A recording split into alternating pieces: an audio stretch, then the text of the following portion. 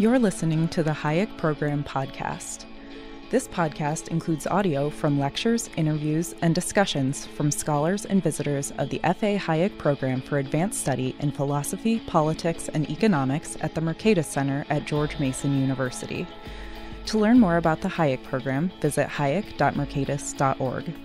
To learn about graduate student fellowship opportunities with the Mercatus Center at George Mason University for students at Mason as well as at universities across the globe, please visit students.mercatus.org.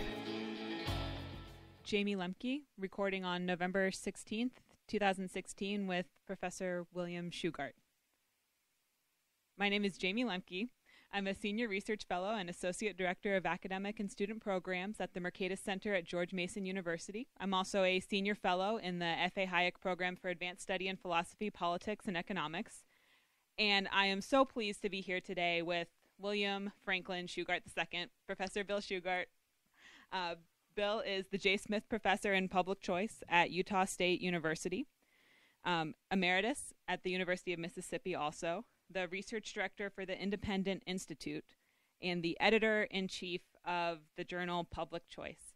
Thank you so much for taking time to talk to me today, Bill. Thank you for being here and inviting me. I appreciate it. Yeah. I would have to be here anyway, so it's extra special that you're here. Okay, so I want to just dive right in and ask you some questions about your background with public choice economics and your experiences as public choice was really developing as a discipline. So I want to start at the beginning and ask you kind of how you first got interested in public choice, because your dissertation work at Texas A&M, which I know you're still very proud to be an alum of that institution, was in labor economics. But by time you start teaching at Clemson, you seem to be pretty strongly within the field of public choice. So what motivated that shift? Bob Tollison. I started my dissertation work in labor because I had just been discharged from the U.S. Navy in the end of 1975. And my last 2 years in the Navy, I was stationed in D.C. the whole time. I worked at the Pentagon delivering mail for 3 years, and then I found out about a think tank in Roslyn, Virginia, called the Center for Naval Analyses. It's now called CNA Corp, but at the time I was there, it was pretty much the Navy equivalent of the RAND Corporation.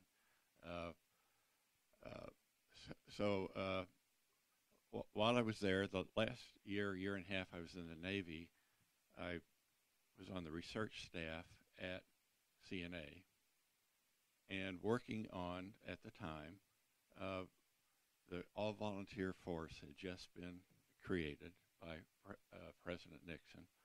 And there was a lot of interest in the Navy and the other services of, how much do we have to pay to keep people in the Navy once or to enlist in the Navy in the first place, and if we send them to a school and they develop, technical skills in nuclear power or any other field, we would like them to re-enlist. So a couple of us, I worked with some of the professional staff at CNA on papers looking at bonuses required to how much money required by specialty to get people to enlist or re-enlist. And so I was very interested in labor economics, and I went back to College Station after I got discharged. I had in my mind I was going to do labor, and I sought out Art Devaney, who was on the faculty there at that time, and asked him if he would direct my dissertation once I got far enough along in the PhD program, and he said yes. And so that my dissertation was on the Air Force manpower problems, which was very similar to what was questions that were being asked about by the Navy, and so it just seemed like a natural thing to do. Bob Tollison was the chair of the economics department at Texas A&M when I returned to graduate school. And I wasn't smart enough at the time to take any courses from him or to get start writing papers with him. So I had to wait for a few more years for that connection to be made, and it was made at the Federal Trade Commission. After Ronald Reagan was elected to the presidency, he appointed Jim Miller, James C. Miller III, a classmate of Bob's at UVA. Bob was a student of Jim Buchanan, wrote his dissertation there. But Jim Miller appointed Bob as the director of the Bureau of Economics. And I was already there. I had taken a job as a staff economist at the FTC, and we re-met ourselves during a fire alarm at the building in Georgetown where the Bureau of Economics was, and the rest is history, as they say. So had you interacted with Tollison at all while you were at A&M? In social ways, but not academically. Okay, just casually. Yeah, just casually. And then the world gave you a second chance, almost by accident. Yeah, it did. It was a fire drill. I was a staff economist at the FTC. Bob had just been appointed as the director, and while we were all milling around out front of the Gilman building in Foggy Bottom, I went up and reintroduced myself to Bob, and he said he remembered me, and he wanted me to come up to his office to talk about working directly with him in helping him with his job as director. And I went up. He gave me a memo to read. He gave me a test. He said, summarize this memo. Look at the arguments that the economists in the BE have made about this case. Look at the arguments of the lawyers, staff on that same case. Write me 3 pages to distill down the arguments, and then give me your opinion about what I should do. And I guess I passed the test because the next day I was appointed as a special assistant to the director of the Bureau, and I started working with Bob and continued that for 40 years. Okay, so was the shift towards public choice then more of a pragmatic matter of you having been at the FTC at that time, or was there something about the content of the discipline itself or the circumstances you were working in that contributed? Well, as I said, I had never taken a class in public choice, but Bob started throwing these ideas out to me of how to think about what's going on at the FTC. And so I sort of became a learning by doing public choice economist while I was at the FTC, writing memoranda for Bob's signature that would go to the full commission with his recommendation as to whether the commission should drop the case, prosecute, or whatever recommended action to take. And I quickly became aware of the political influences on the commission's decisions through that experience, which sort of moved me. I mean, I did have a field in industrial organization in the graduate school. Knew nothing about antitrust policy, but that experience moved me in that direction, and moving in the direction of thinking about antitrust law enforcement. Because of Bob's influence, it was natural to bring public choice thinking to that whole process. So how much did the experiences you had in the Navy and at the FTC collectively have those continued to influence how you think about the operation of government? Not so much the Navy. I put that behind me. I'm glad I do it, but I did it, but I wouldn't do it again. But I had to avoid the draft in the fall of 1969, and and that was the best option. It allowed me to, listing in the Navy, I was not an officer, listing in the Navy allowed me to sign up, get the draft notice canceled, but I didn't have to go on active duty for up to 6 months.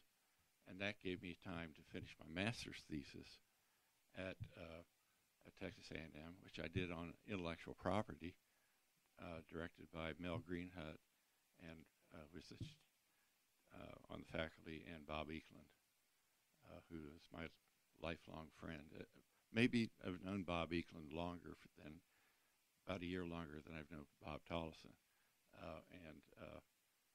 I tell Bob Eklund that he convinced me that I could be a good economist, because when I was an undergraduate, I took intermediate macro from him, using Gardner Ackley's intermediate macro book, and I got a B in that class.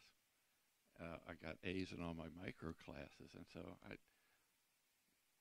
the fact that Bob gave me a B actually was a signal that I could be a good economist. But the FTC experience, I mean, I've been living on that ever since, to greater or lesser extents. Involved in a lot of cases that when I was at the commission, the shared monopoly case against Kellogg's, General Foods, General Mills, major producers of breakfast cereal, the merger between Mobil Oil Company and Marathon Oil Company, which the commission eventually opposed, and those cases, and going back and looking at theories of I/O and micro to think about those cases, and then adding in public choice ideas, led me eventually to publish an I/O textbook that has a lot of public choice content in it, and also wrote published the same year, 1990, a book called Antitrust Policy and Interest-Group Politics, to summarize what I had learned up to that point about the influences, political influences on law enforcement.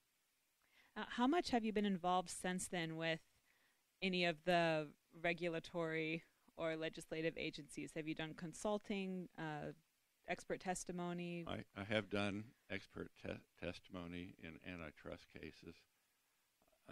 Were you successful? Partly. I won some cases, helped win some cases.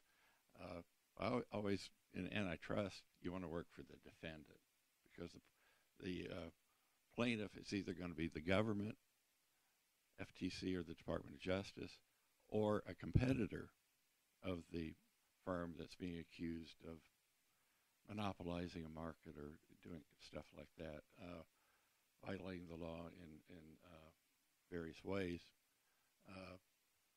So I did get some practical experience. I lost a big case in federal district court in Jackson, Mississippi, while I was still living there, involving casino gaming.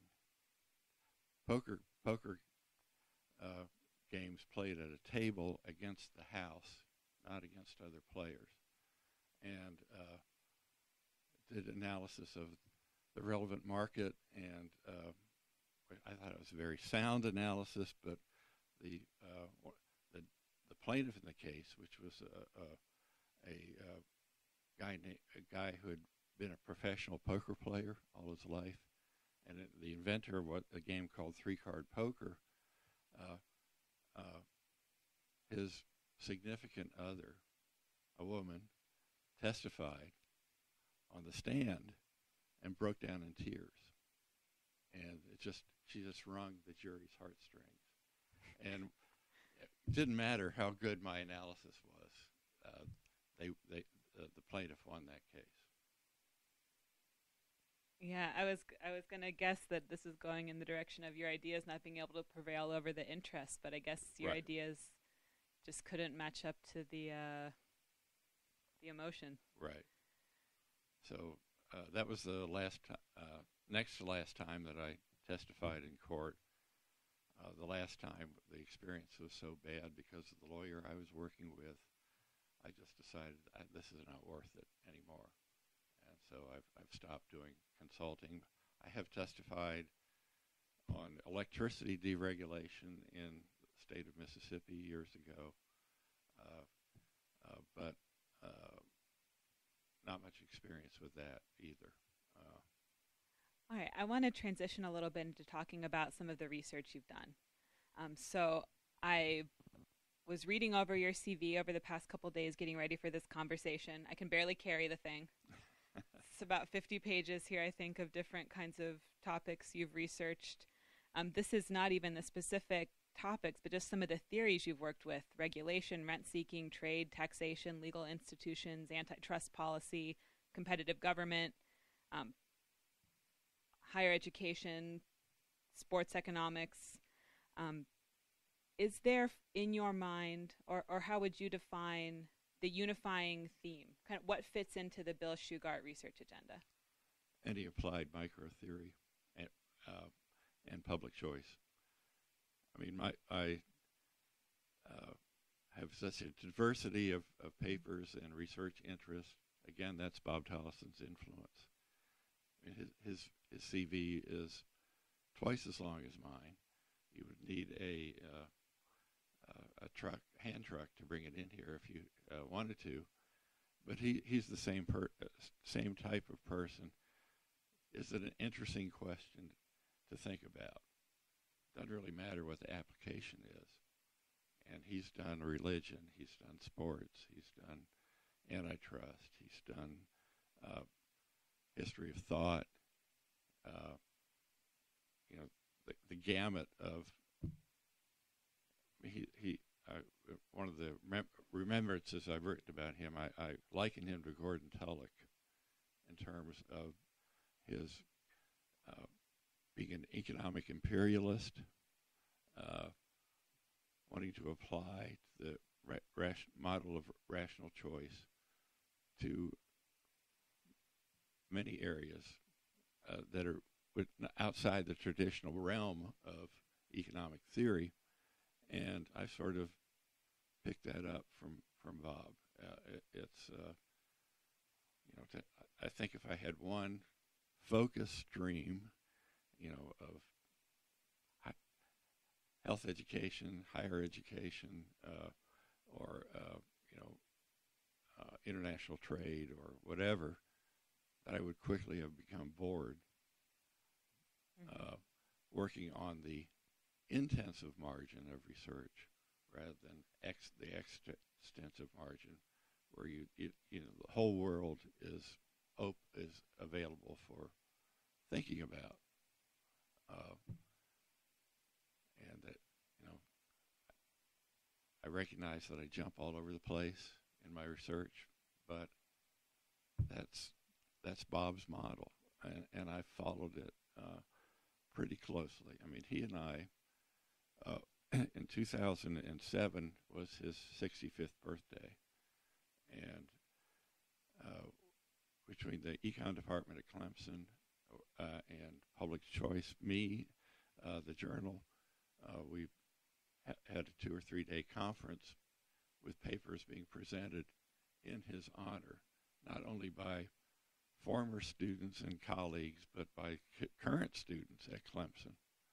And again, you can look at, we eventually that Festschrift, that special issue, was published in 2010, and just flip through that, and there are papers all over the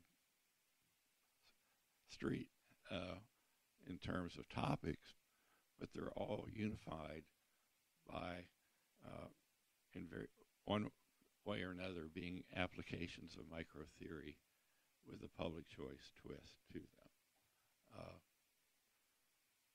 And one of the papers that was presented at that conference, I don't want to act like I'm doing self-promotion here, but it was... oh, please, where else are you going to self-promote if not on your own interview? If I don't do it for myself, who else is going to do it? Was written by Nicole and Mark Crane. And the original title of the paper was Bob Tollison, an empirical analysis. And what they did was go through his CV, look at his research productivity over time, and it was starting to peak a little bit when at the age of 65, but it was still, the slope was positive. And he looked at, one of Bob's characteristics was that he had so many good ideas for research that he couldn't possibly have carried them out by himself from start to finish. And he's not an econometrician. He's not a mathematician. He's an idea person. And so he would assemble a set of one or more co-authors for particular papers that brought complementary skills to the table to him, whether it's empirical, whether it's modeling, whatever. And so he's had something on the order of 500 co-authors over the course of his academic career. And according to Crane and Crane, I'm number one on that list. He and I published in excess of 60 papers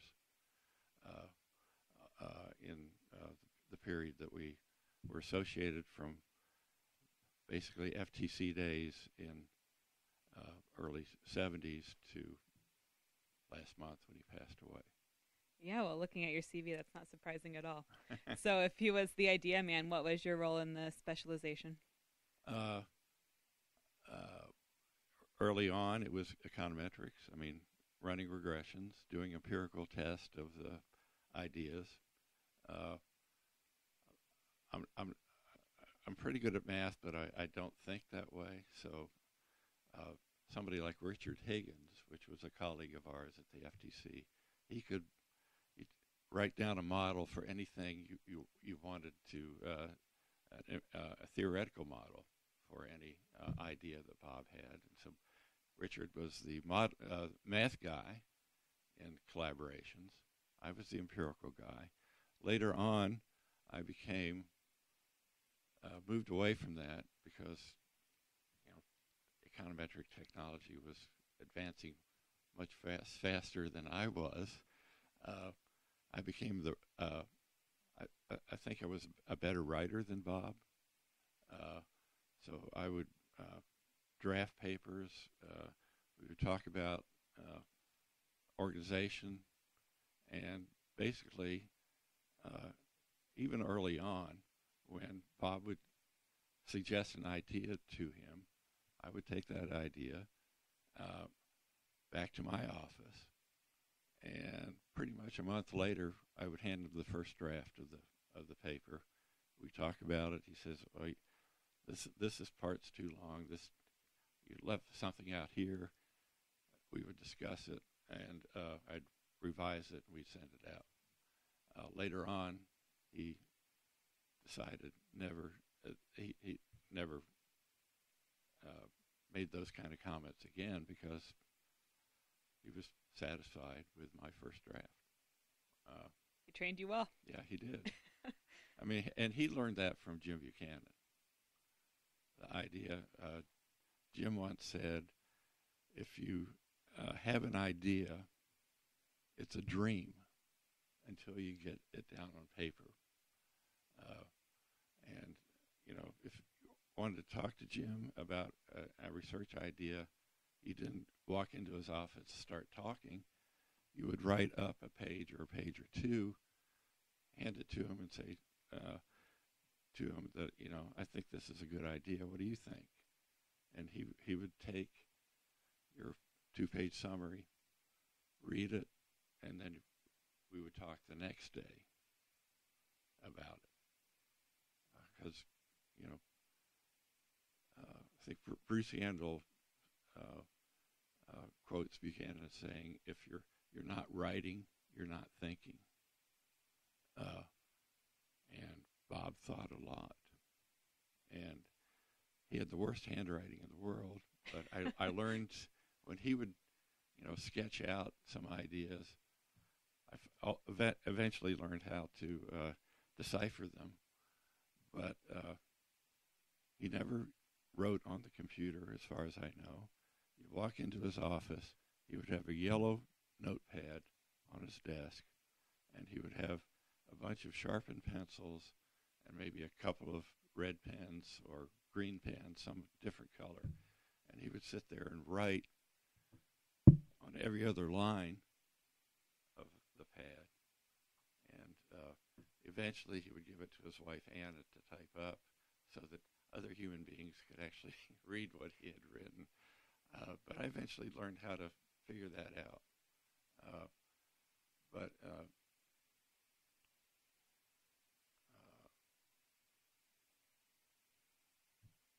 I passed ideas to him from time to time that he thought were interesting, and we would do a paper on that idea.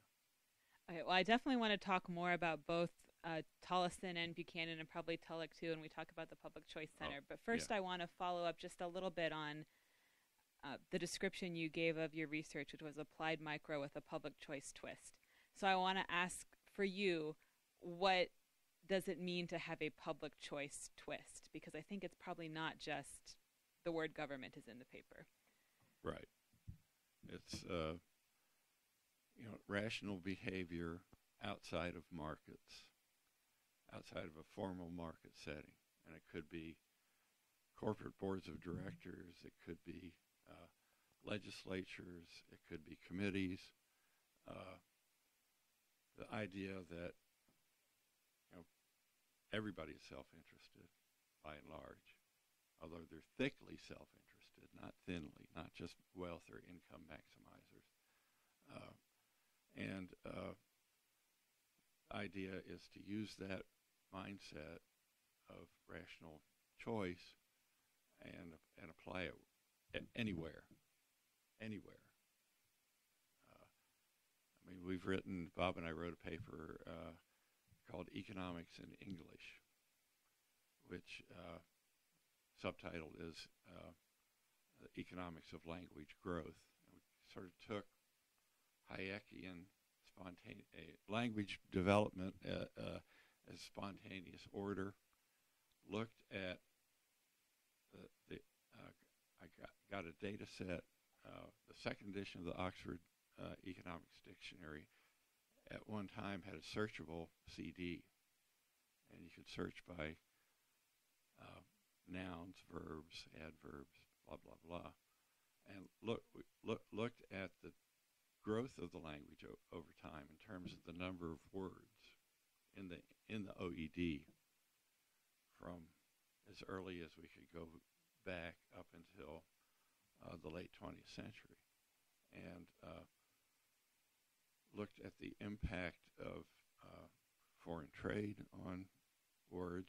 They're called loan words from other languages that people that, a Brit transacting with a Frenchman might pick up in a conversation and bring it back, and eventually becomes incorporated into the English language in dictionary form. Of course, language develops first orally, and it's only later that through use, meanings of words become accepted. Sometimes they change over time, but they end up in the dictionary. And the nice thing about the OED data set was for every word, there's an illustrative quotation, a sentence, where is the earliest use of that word in writing. And you can search by those dates. See the words coming into the language. Some words disappear, but not very many. And so the net growth of the English language, what can you explain that in terms of expansion of market opportunities? for the English speaking peoples. So that we have quotations from Hamlet in there. My Lord, words, words, words, words. We have quotations from Hayek talking about the similarities between the development of language and the development of mediums of exchange, money. And so, I mean, it's applied micro in the sense that international trade, but it's also Austrian and public choice in the sense that you think about how language and try to explain how language develops over time. So it sounds like you think about public choice as in its original intent of encompassing all kinds of non-market behavior. Yes. Although not necessarily isolated from markets, as your example illustrates. Okay. So over the course of your research agenda, have your research interests or your priorities changed in important ways? Well, early on, it was very focused on antitrust and law enforcement, behavior of the Federal Trade Commission, and the behavior of the Department of Justice. I think the next stage was looking at legislatures, U.S. Congress, looking at the economics profession itself. Bob and I and David LeBand did papers on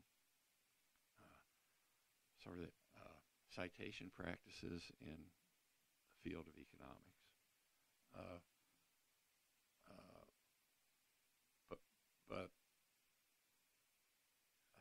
So antitrust and law enforcement is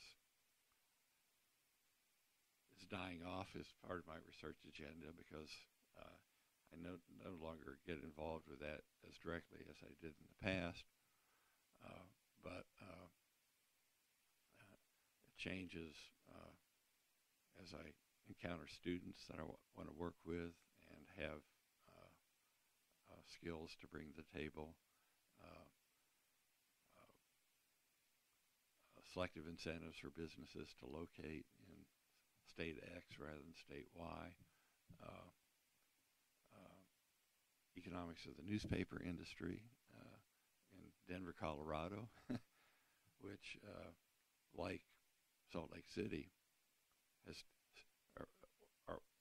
are two of the very few cities in the country that still have two newspapers. But they only have two newspapers because they're allowed to collude.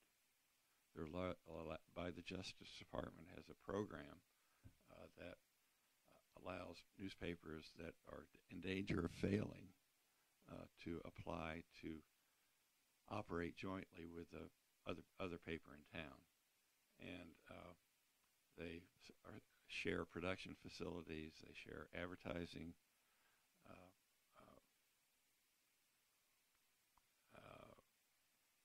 And they share reporting. The only thing they're supposedly not allowed to share is editorial content. So I had a graduate student at Mississippi that did a paper that ended up in a term paper that actually ended up in the antitrust bulletin on newspapers in Denver. So I have not focused on any one topic ever, and I'm still not doing that. I still do what is interesting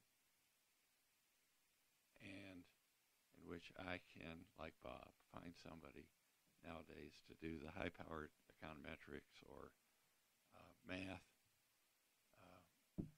And I've also been, in the last 3 or 4 years, working with a lot of students at Utah State, writing op-eds for local and national media. And I think it's a great way to help students learn how to write and how, in 600 words, to concisely explain an idea.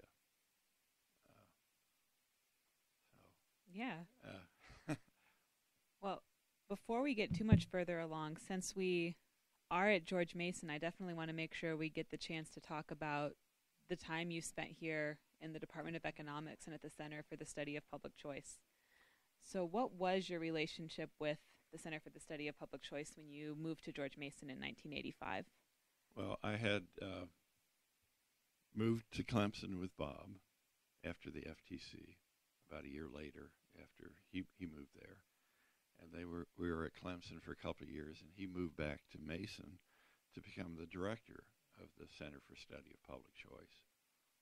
And I had just, on the basis of the first article that Bob and I published, which was in the AER, had gotten promoted from assistant to associate at Clemson after 1 year on the faculty. I didn't have tenure, but Bob came to Mason, wanted me to come up, found a place for me. So I moved up and became part of the center. I was appointed as associate professor of economics without tenure in the econ department, but I also had joint appointment in the Public Choice Center in George's Hall, the old University Chapel, where we prayed at the feet of Gordon and Jim. But I came there in fall of 1985, I believe it was, and stayed for 3 years till the fall of '88. So I was present at the center when Jim won the Nobel Prize in 1986. Pretty darn exciting time, I tell you. And there were reporters crawling all over the center that day, and one of them wanted a copy of the calculus of consent. I handed him my Ann Arbor paperback, and so on CNN that night, if you're watching, that was my copy of the calculus that was on the news. So I only had one office in George's Hall. I worked there every day. Mostly I taught in the master's program down in Arlington, in the old department store building down there. That was the law school's original location, the only law school in the country with an escalator at the time.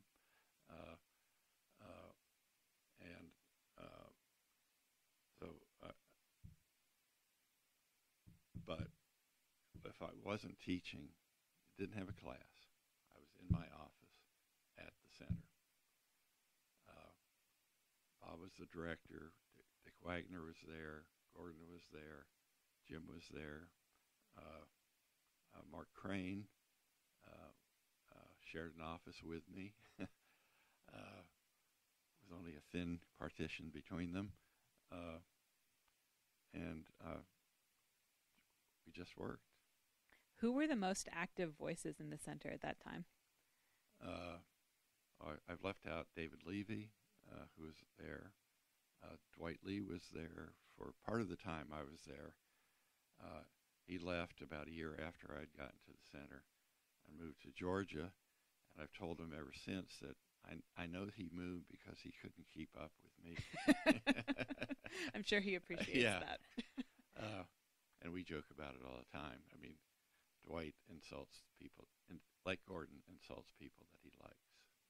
So you're saying it was a very collegial environment? Yeah, it was very collegial. Jeff Brent, and we had visitors coming in all the time. Jeff Brennan was there for a year. Victor Vanberg,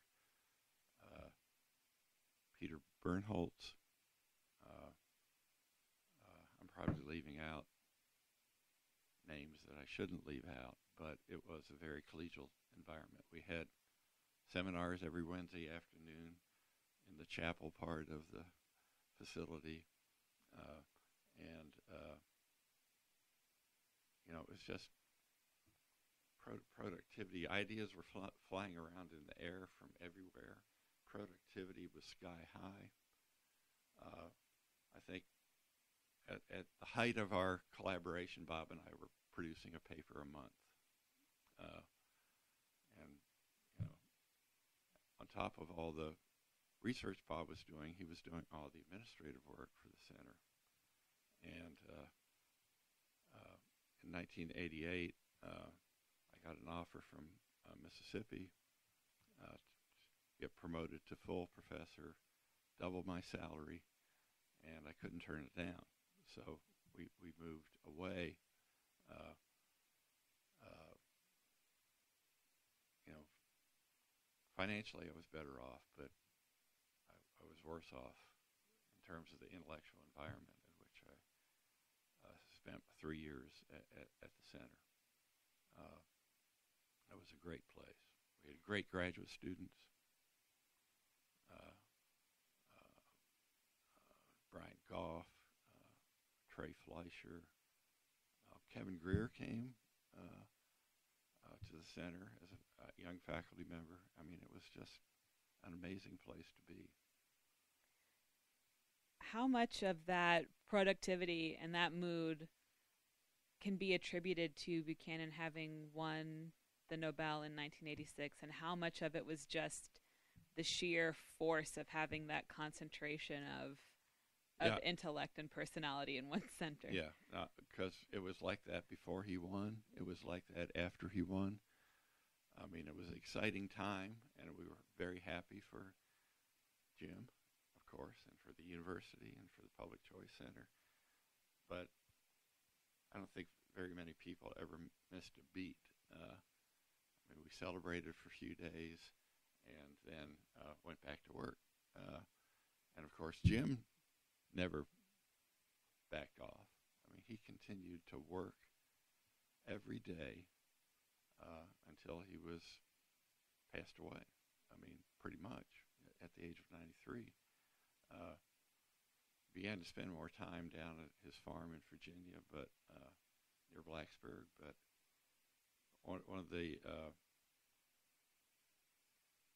goals that younger people had, and I was to beat Jim into the office every morning. So go get in your office, keep your door open, and so that Jim, when he walked down the hall to his office, could see that you were there. And I usually won that competition. And Jim would come in early, and he would stay until probably 6 o'clock. And he would pound things out on an old typewriter, pull it out, reread it, make corrections, and hand it to Betty Tillman to put in better paper and a more neat into a manuscript form that he could send off. So there's clearly a strong emphasis on advancing the research agenda of public choice. You mentioned there were talented graduate students there. Was educating and creating a next generation of people who were going to be able to continue with this research, how much was that a part of the conscious plan of the center, or was it really more at that time focused on developing the ideas? It was probably more focused on developing the ideas, but we didn't leave the students a C. I mean, there was a conscious effort, especially during their dissertation year, to help them learn how to do research and be successful in academia, and you know, get them a good job when they graduated. And so, you know, Bob loved his students, whether they were graduate students or undergraduates, and he consciously made an effort to get them involved in research projects to help begin their training for when they grew up, that they'd be able to do that stuff on their own, no matter where they were. You know, we at the time in the 80s, I mean, we did have what we called center graduate students, and we sort of probably fought a little bit with the Center for Market Process to pick up the cream of the crop offer them, funding for their dissertation year, and get them moved over to George's Hall so that they could interact with not only the person they were writing under, but also the other faculty members in the center. Okay, so there was a little bit of competition with the Center for the Study of Yeah, Market Processes. there was. Don Boudreau was there at the time. Don Lavoie first, and then later on, Don Boudreau, Pete Betke were there as graduate students, and they were in whatever building the econ department was in at the time, separate, geographically separate from the Public Choice Center, and that made interaction a little more difficult between the Austrian people and the Public Choice people. That's probably a shame, like in hindsight, that there wasn't as close a connection as there might have been, but there's intellectual activity was at a very high level in both places. So since it's come up, let me ask you how you today think about that relationship between public choice, the way Buchanan and Tulloch and Tollison and all the rest of the folks in the center are practicing it, and Austrian economics. Yeah. Well, just as I never had a course in public choice, I never had a course in Austrian economics, but I was heavily influenced by Hayek, use of information piece in the AER. That was like a revelation when I first read it.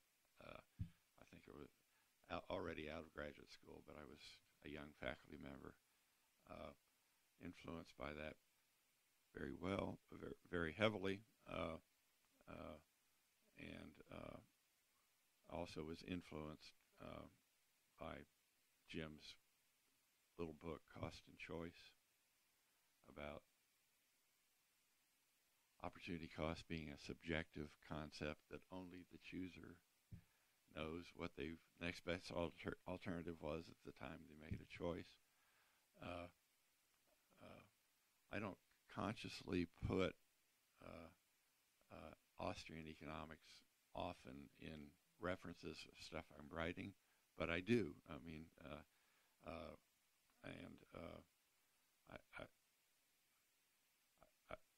I like I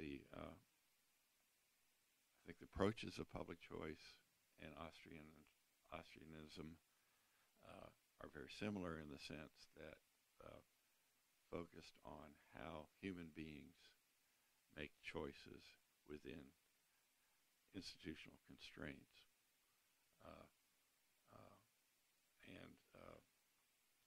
So there's a close connection. Don Boudreau and I, when he was here in the Market Process Center, and I was in the Public Choice Center, we did a paper together on monetary policy, which is pretty Austrian in the sense that the main point of the paper was that relationship between rates of inflation and volatility of prices around that general trend in prices over time, and how that creates an incentive for vertical integration in firms. If market prices are volatile and rising, it's very much harder for entrepreneurs, decision makers, to enter into contracts with arm's length with suppliers or customers. So we found some evidence that as inflation rises and price volatility goes up, the extent to which firms vertically integrate goes up. So I think that was Don's first publication, actually. And I've known him since, the mid 80s.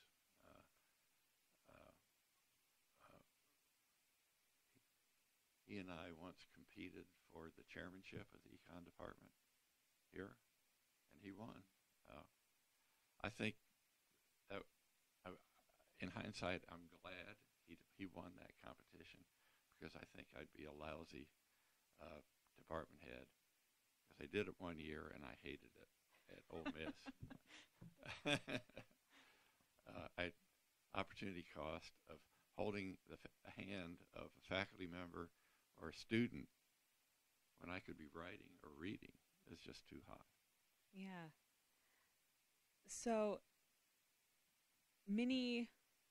a lot of work in Austrian economics has been critical of methods that rely on aggregation or Right. on the creation of a social welfare function. Of course, that criticism is in public choice also. Right. And also critical of the ability to identify independent of choice, even in individuals' welfare function.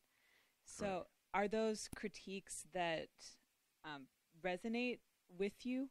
I know they often, it can be difficult to conduct some types of empirical work without running into some of those possible criticisms. How do you think about navigating that? Well, as the whole time I've been editor of Public Choice, which goes back to 2005. If the paper's got a social welfare function in it or a planner, it gets desk rejected immediately. Most of those come from Europe. European public choice people are different from American public choice people. They're much more, as McGraw wrote in his biography of Schumacher, they're state broken.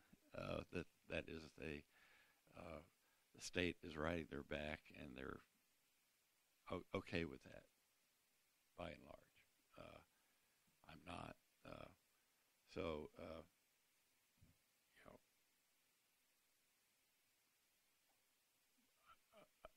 I hope that people that submit papers for public choice have learned that lesson. Although I still get, every now and then, I get a paper with a planner in it, and that paper gets rejected within seconds of coming to me. But like Bob, I like empirical work. In the sense of testing hypotheses.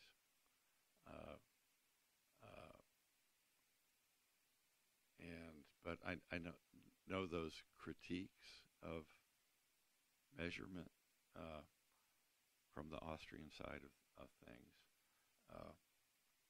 That's never been emphasized as much on the public choice side, mainly because of Gordon Tulloch's influence, I think, and through Bob. I think Bob wrote his dissertation under Jim, but I think he was more an heir to Gordon Tulloch in terms of economic imperialist, and wanting to see, if at all possible, test empirical evidence of whatever issue you're talking about. So I continue that. I can evaluate econometric models and econometric methods, even if I don't do them myself anymore. But I like empirical papers. I'll be honest, just like Gordon did, just like Bob did. I've rejected a few for reasons other than measurement. I once had a paper that was so badly written. This has been 8 years ago or so. Came from Europe. Co-author was a big name in public choice in Europe. I'm not going to mention that person's name, but I think that he had a graduate student or a young faculty member. Here's an idea, write it up for me. And I'm not sure that this more prominent public choice person had ever read the paper before it came to me. And it was just god-awful written. It was about terrorism, suicide terrorism. And it took 5 times to tell the author to get this paper professionally copy edited before it was in good enough shape that I could actually read it from start to finish. And when I got to the finish, I realized that the econometrics was fatally flawed. And so I rejected it after 5 reviews. That's probably my record in terms of rejections. But pure theory is fine. Voting models are fine. But if it's a policy matter, I would like to see. That'd have to be very sophisticated. Let's see some numbers other than the page numbers in your paper. So this is not my intention to put words in your mouth, so I want you to react to this statement. This is not me making a statement for you, but I want to just hear your reaction to it. Okay. It's better to be interesting and clearly explained than to be trivial or dull, even if true. Correct. That's correct. Gordon wanted interesting papers. He passed that on to Bob, and Bob passed it on to me. I mean, after Gordon stepped down as editor of Public Choice in 1990, he turned it over, editorship, to Bob Tollison and Charles Rowley to handle manuscripts from from the United States. And they had a separate European editor of the journal.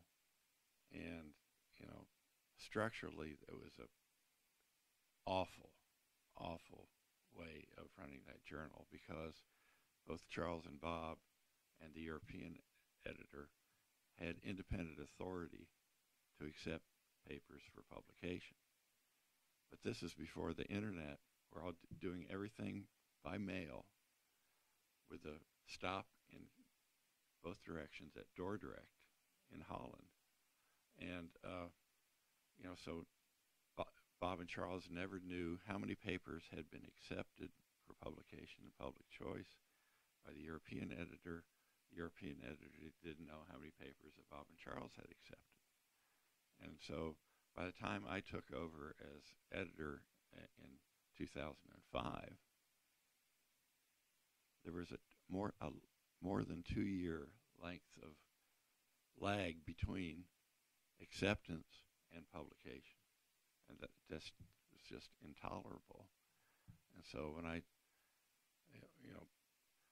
Gordon started the journal out of his own pocket, pretty much, self-published it in Blacksburg, and then eventually, when the flow of manuscripts became large enough that it was no longer possible for him personally to manage the queue, get referee reports, which he didn't do very often. I can remember vividly at the center that Gordon would have a paper that he was a little bit unsure of. He would just walk down the hall and hand it to me or one of the other members of the faculty and ask, not for a report, a written referee report, but just thumbs up or thumbs down.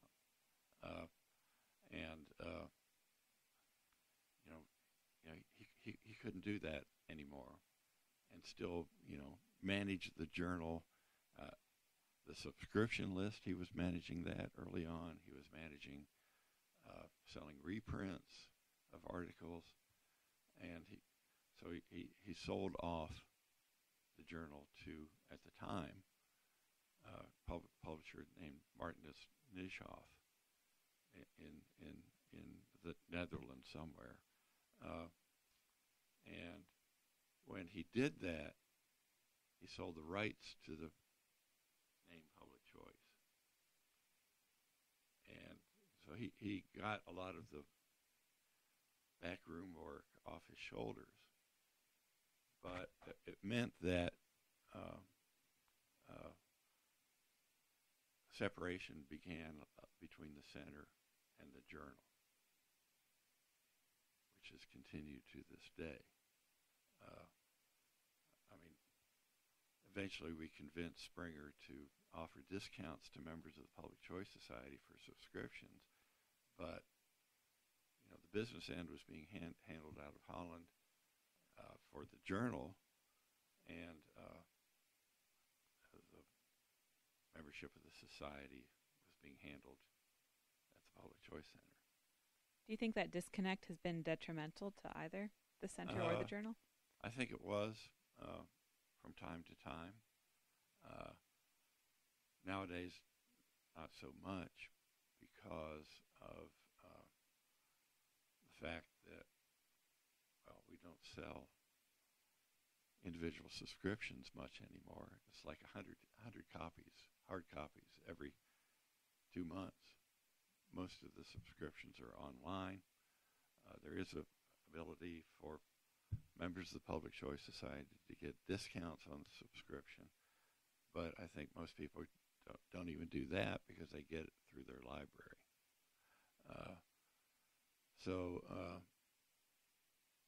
I from day one, I mean, the editor of Public Choice has been an ex officio member of the executive board of the Public Choice Society, and beginning with Charles Rowley and continuing on with me, I give a report to the board, executive board, every year in March at our meetings, and so that it's not a complete divide, but we run our businesses pretty much independently of one another. I'm sure that has benefits, and I'm sure it has cost. I can't. Ain't that the way? I don't know what the net effect is. Whether it's, maybe net effect may be neutral rather than benefits greater than or less than the cost. I can't judge. But we when Charles was editor, he got, by that time, Martinus Nitschhoff had been acquired by Kluwer, who in turn had been acquired by Springer, and convinced Springer to create a Gordon Tullock Prize for the best paper by younger scholars, which I award every year. And the winner of the prize is sort of a consensus between me and the 3 associate editors. We award that. And we also award a Duncan Black Prize to senior scholars for best paper in the previous calendar year. And so a lot of the winners of those things have been associated with George Mason at one time or another. And so, we keep the lines of communication open. Public Choice Society has, for a period of time during the up to, say, about 8 years ago, was in danger of bankruptcy almost every year because they only made money on the conference, on registration fees at the conference, and they were in danger several times because people that attend the conference are rational actors. If they could find a hotel room nearby the conference hotel at a lower price, they don't stay at the conference hotel, but the society commits a block of rooms at the conference hotel. And if those are not filled, there are contractual obligations for the society to take or pay. Either the room is filled by a member who pays his room rate himself, or it's paid for by the society if that room is not filled. And that's gotten us pretty close to the margin. And so for 8 or 10 years, I've been funding the Duncan Black Prize, $1,000 every year, out of my little slush fund I create to run the journal, and Springer funds the Gordon Tullock Prize. I've heard from Ed Lopez that it might be a possibility that they would take over the payment of the Duncan Black Prize in sometime in the near future. I also pay for the plaques that are awarded to the winners of the two prizes every year. I'd like to get that off my back. It's not a big expense, but that's something that the society surely should be doing. Okay, I want to ask you two more questions here that I'm very interested to hear your answers to. And the first is, what do you hope for the future of public choice? What direction would you like to see this scholarly tradition move towards? Just get bigger and better. I mean, I think the changes that I've witnessed since taking over the journal in 2005 is that the number of manuscripts that we get from outside of North America and Western Europe is increasing at a pretty steady rate.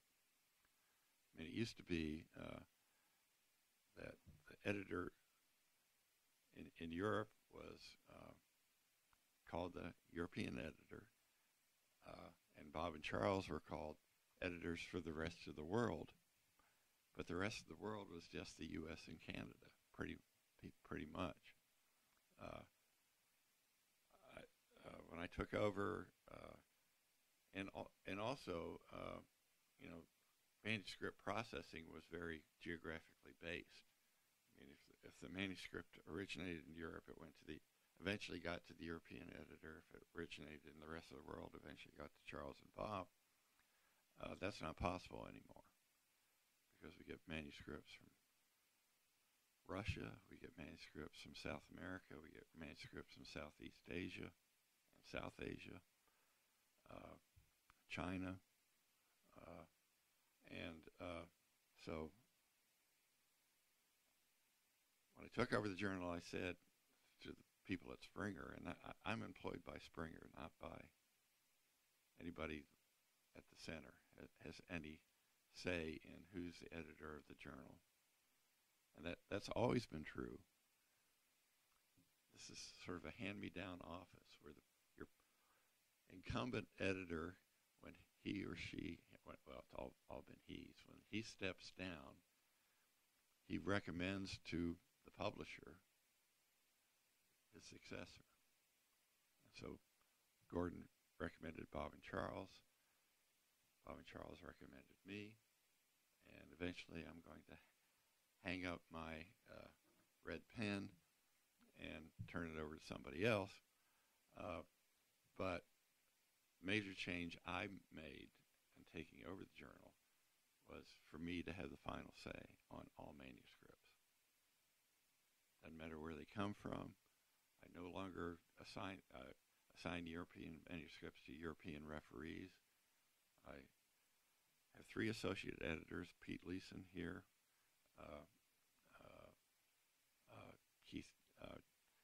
George Vandenberg at Duke, but he stepped down, and Keith Doherty at Georgia has taken his place as sort of our political science editor. And then in Europe, for the whole time I've been there, Peter Kurold-Klickgaard is a political scientist with strong training in economics and the public choice tradition, the Virginia public choice tradition. And so I just spread the manuscripts around, try to keep assignments to associate editors balanced, and assign them by the subject of the paper rather than by its origin. And but then the ones I don't desk reject end up going through the editorial process with one of the 3 associate editors and then coming back to me for a recommendation. And I make that recommendation. So we don't have this problem of one editor making separate decisions from another set of editors. And I think that's helped a lot. I also, Bob and Charles stepped down because Springer wanted online manuscript processing, and they didn't want anything to do with that. So I said, I'll do it.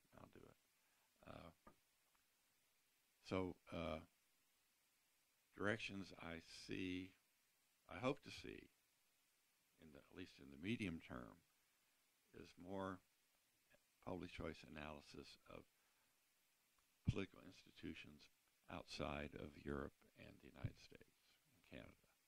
And we're starting to see that.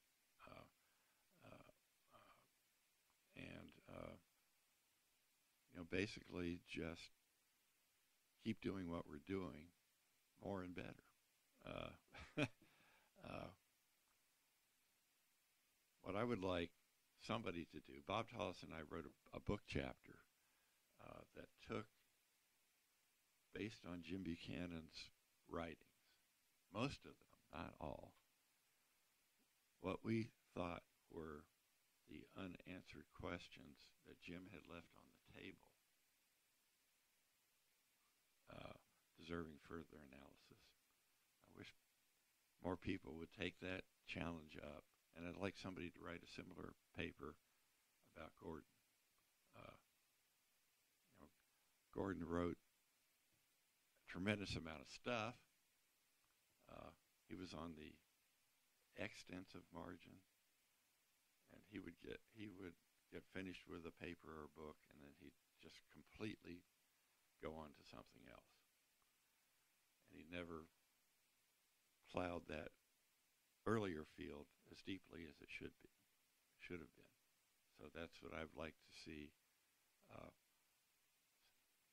some younger scholar pick up, write a paper similar to what Bob and I did about Jim, write it about Gordon. And, what are the unanswered questions of public choice? Well, why do people vote? That's a big one. We have instrumental theories, we have expressive theories. We don't really have yet a good way of distinguishing between those two. They may be observationally equivalent in some senses or not, but I'd like to see somebody figure out a way that could explain why people vote, that would generate some testable propositions. And there's lots of other things. I mean, the work on terrorism is growing over time. I've published two special issues on terrorism and counterterrorism. Charles published one when he was editor. I think there's much more work needs to be done in that area. Public choice thinking about violence, starting with Gordon, social dilemma. I'd like to see more work on countering violence, and I'd also like to see, Bob and I wrote a paper in the Journal of Law and Economics pushing the public choice model more deeply into law enforcement and to the judiciary. We have some inklings of what judges do, why judges do what they do, but we don't have a good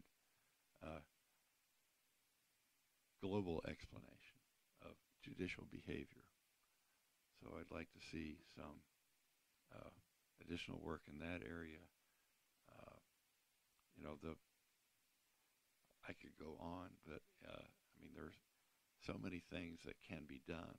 There's an endless supply of ideas,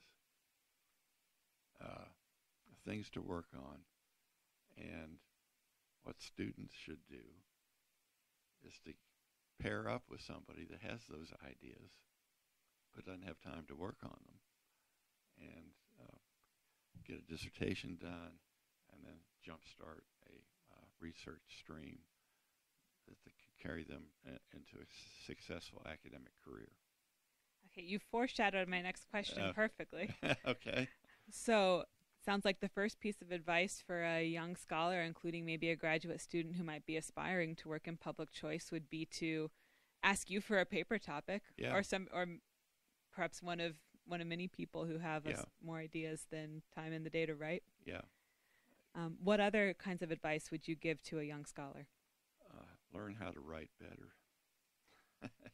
How do you do that? Practice. Learn by doing. That's why I'm doing these op-ed topics with the students out at Utah State. But we're going to have 450 manuscripts this year. That's down from the peak 2 years ago with 600 new submissions. But the writing is just getting so terrible. I blame partly the PC, word processing. I think a lot of people sit there and compose on the screen.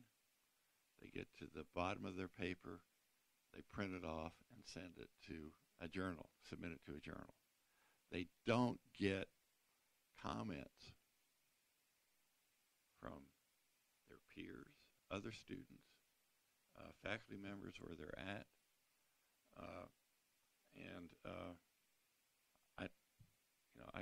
I've seen some papers that I seriously question whether the author himself or herself ever read the paper from start to finish. They're poorly organized.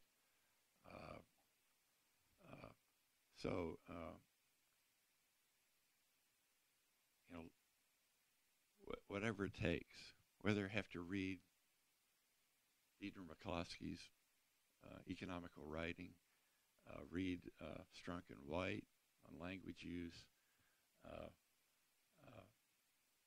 but mostly you learn how to write by writing and getting feedback on your writing. And so I think that's one piece of advice I would offer to young people. The other thing is, second piece is read stuff that was published more than 5 years ago. There's a tendency, I get a lot of papers that, the oldest citation is, the year 2000, or the year 2005. Young people don't read enough. And that's another way of learning how to be a good writer, is to be a good reader. And it doesn't matter what you read. Read fiction, read history, read economics. Get the rhythm in your head from reading that can translate out of your hand or your fingers to paper.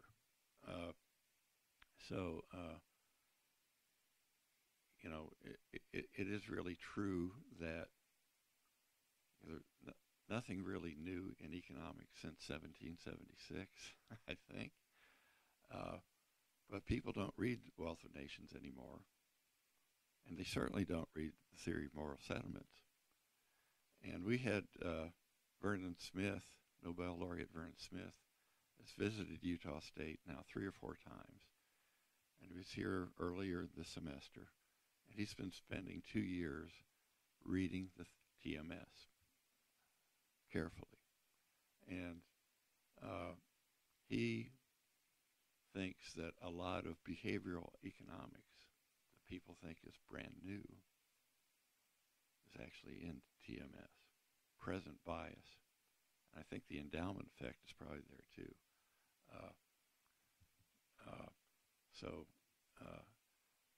Start with Theory of Moral Sentiments, read The Wealth of Nations, and read as much in the history of economic thought as you can, so that you don't think that something that's popped into your head is necessarily a new idea or a unique idea.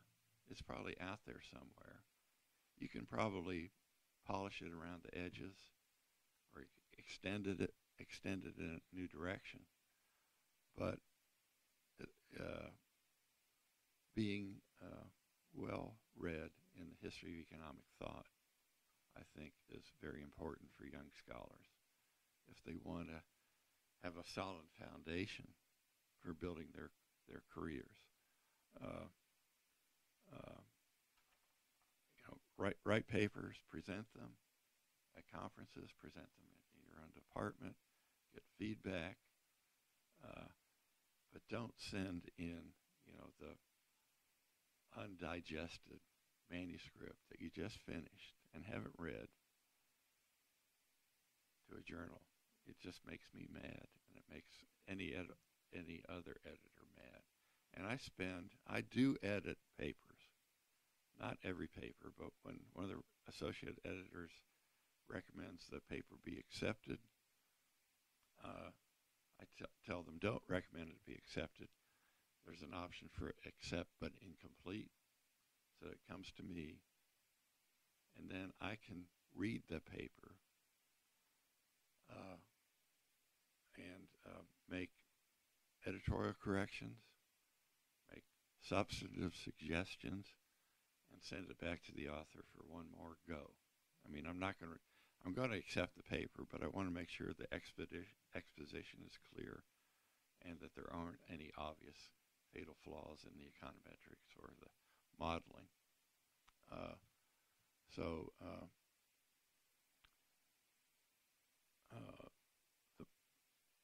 young scholars, young students ought to begin the process of interacting with other people, with their research ideas, get feedback, and then send it to me or to whatever journal you think it's appropriate for. Don't send me a paper with a social welfare function in it. Don't send me a paper that cites Person and Tavellini and Acemoglu and Robinson as if that's new stuff, because that's the only time I saw Jim Buchanan go ballistic and just be yelling at the top of his voice in the hallway at the Public Choice Center if somebody would mention any of those four names to him, because they're reinventing the wheel. New political economy is just public choice with a little more math in it. And it's not necessarily a public choice paper if you only cite Why Nations Fail or why some of the other works on constitutional stuff. It's Virginia public choice, not Harvard public choice or Berkeley public choice.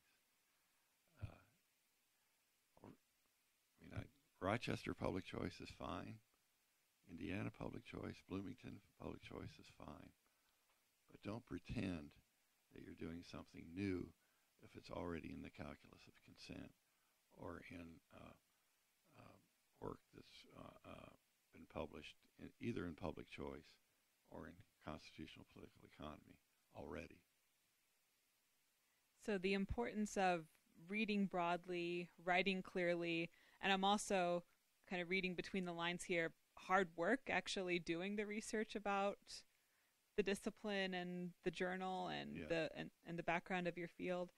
Are these attitudes and ideas that you held yourself as a young economist at the FTC and at Clemson, or are these things you learned or were taught over time? I think it's stuff I've learned over time. The more I've read and the more opportunity I've had to read and write, that opinion becomes more deeply embedded in my brain. And if you're not learning something new almost every day, you're not learning. And if you're not writing, you're not thinking. And if those are two characteristics I took from Jim and Bob, those would be at the top of my list. And also work hard. Work hard. Work every day. Academics don't take vacations. They shouldn't. Because when you're not in class listening to a lecture, or you're not in class giving a lecture, you should be reading and writing.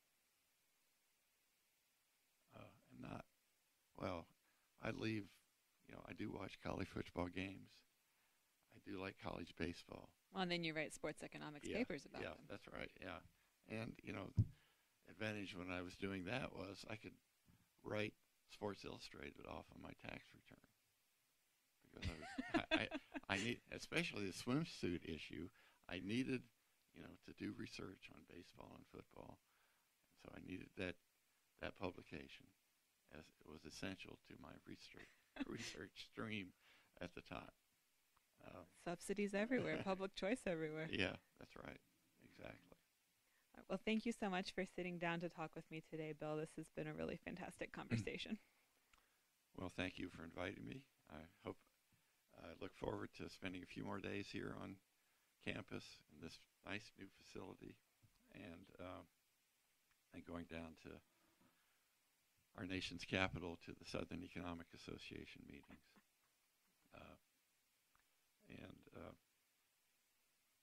Let me also put in a plug for the Independent Institute while I'm at it.